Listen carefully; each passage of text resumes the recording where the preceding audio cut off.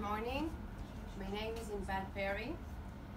Currently, I'm a lecturer and a researcher at the Tel Aviv Academic College. I recently came back from postdoctorate at the Florida State University under the supervision of dear Gershon Tenenbaum, who is sitting here.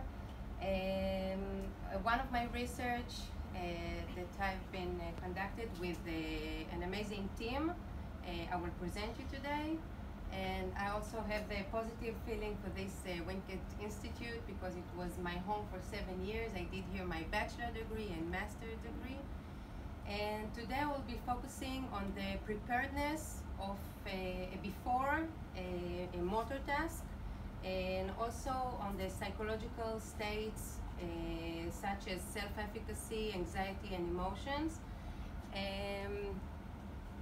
I will briefly go over the introduction of the research and the intervention, and finally I will present the results and some interesting conclusions.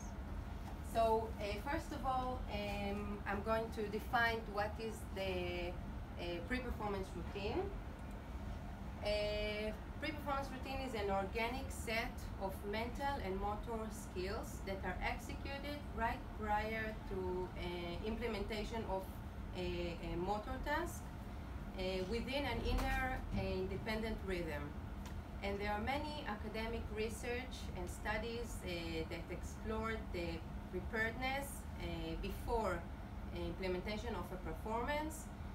Also, we can see a lot of skills that can be taught to prepare the athletes right before their skill. And also you can see right before a close self-paced motor task. For example, in basketball, the shooter have 5 seconds to prepare himself standing on the penalty line and prepare himself to do the penalty throw. In tennis, they have 20 seconds. And I want you to think about what an endurance task, what they do, such as swimming. So if we want to explore their preparation, we know by academic research that pre-performance routine improve performance by regulation of arousal level, focusing attention on relevant cues, increasing self-efficacy, and also achieving an optimal psychological state.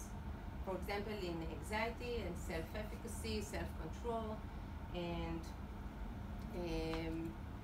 okay, so this is why our aim was to test the pre-performance routine, the effectiveness of the preparation immediately before a swimming simulated race among elite athletes, swimmers, and to measure their performance by speed and biomechanical analysis, their self-efficacy, anxiety, and emotions.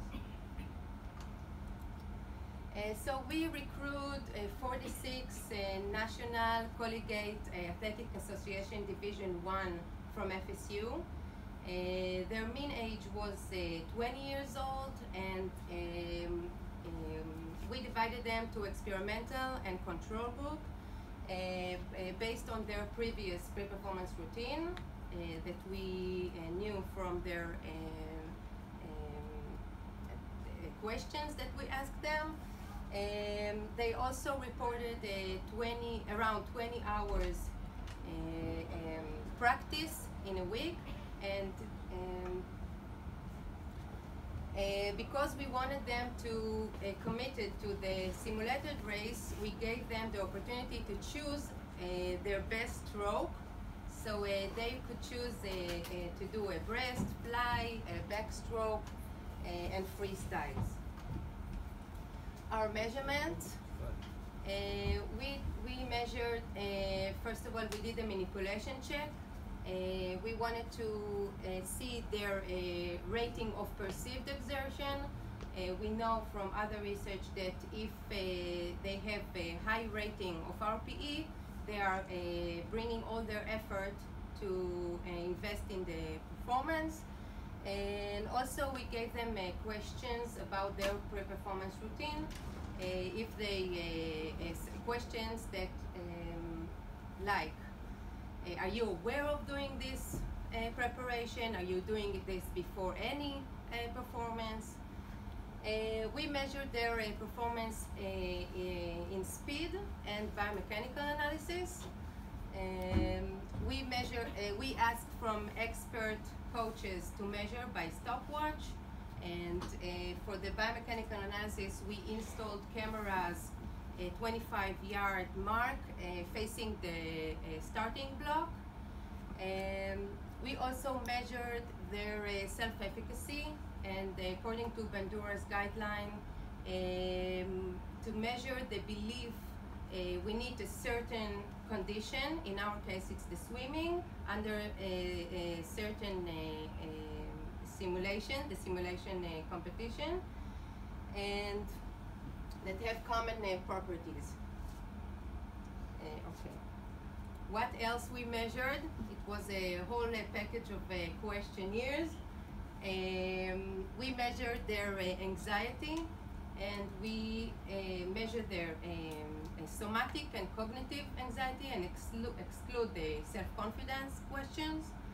And their emotion, we used the individualized emotion profile. The procedure, we did a pre-test, the intervention, and the post-test. First of all, we gave them instruction about the research and what they're going to go through. We asked the coach to do the speech to get them and recruit them about the pressure, to bring them about the simulated race, that this is very strong competition, that they have to bring all the effort. We gave them the anxiety scale. They did a warm-up of 15 minutes, their best stroke that they had to compete. And we gave them 3 minutes behind black to prepare themselves. For all the sample, we didn't say anything about the pre-performance routine at the pre-test, but afterwards with the experimental group, we instructed them about the pre-performance routine, and I will tell you about the intervention in 1 minute. And then they did the simulated race, and after that we gave them the package of the questionnaires. We divided them to 2 groups, experimental group and control group. The experimental group got 4 sessions, and according to Singer's approach, the 5-step approach, we know that the athlete, to prepare himself, first of all, he has to do the reading, focusing, imaging, and okay, who knows about pre-performance routine? Someone know? Okay, attention. And at the end, they had to evaluate their performance. And so at the first session, we combined of a motor aspect and mental aspect about their breathing. We asked them to and guided them about deep and diaphragmatic breathing.